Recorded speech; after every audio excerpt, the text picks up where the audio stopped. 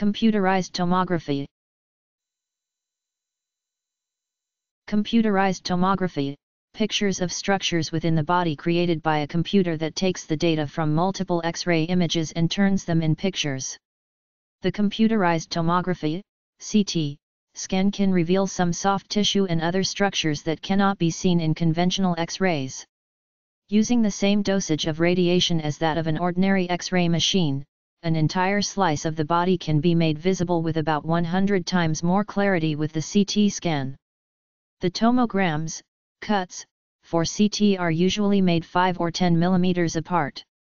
The CT machine rotates 180 degrees around the patient's body.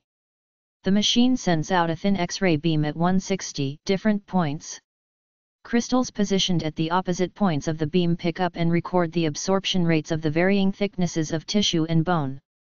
The data are then relayed to a computer that turns the information into a two-dimensional cross-sectional image.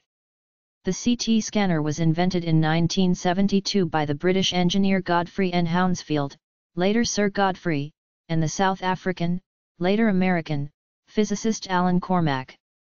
CT scanning was in general use by 1979, the year Hounsfield and Cormack were awarded the Nobel Prize in Medicine or Physiology for its development. The CT scan is also known as the CAT, Computerized Axial Tomography, scan.